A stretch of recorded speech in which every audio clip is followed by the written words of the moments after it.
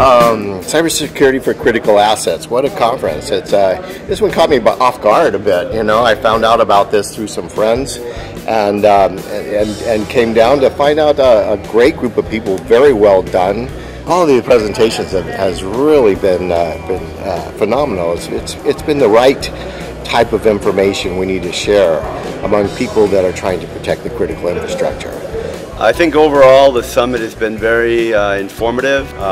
Just been a great group of people here, all highly experienced. So it's been a great networking opportunity as well. Questions, panelists, roundtable. All these other data, the security and kind of what we to this event. More active question is. So this is my first time attending this event, and the most valuable part I found was really interacting with my peers and listening to a lot of our vendor partners talk about solutions, and that we're all in the same boat.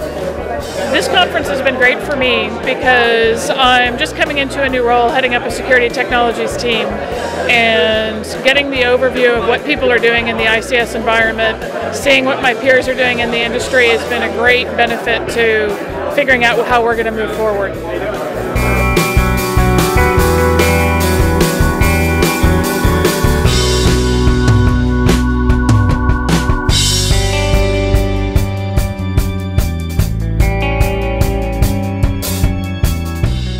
So this has been a really good event for me. I've been able to meet some very nice people and learn about some interesting ways that people are managing cyber in their different businesses, and it's been very helpful. And to summarize it, if I were to put it all together, really, this is a great networking opportunity because the way it was set up to enable us during the networking sessions to move from one table to another, to meet different and new people that we had yet to speak to, was pretty insightful. We participate in a great deal of events, and this is one of the events that I feel is of great benefit to us. One of the elements which is really interesting here is the networking which is held between the actual sessions, which is something quite different from other events. The amount of effort that's gone in trying to get vendors who have a particular interest in meeting and speaking with the participants and attendees that come here, and the facilitation which has been done to enable that has been very, very positive and very, very significant.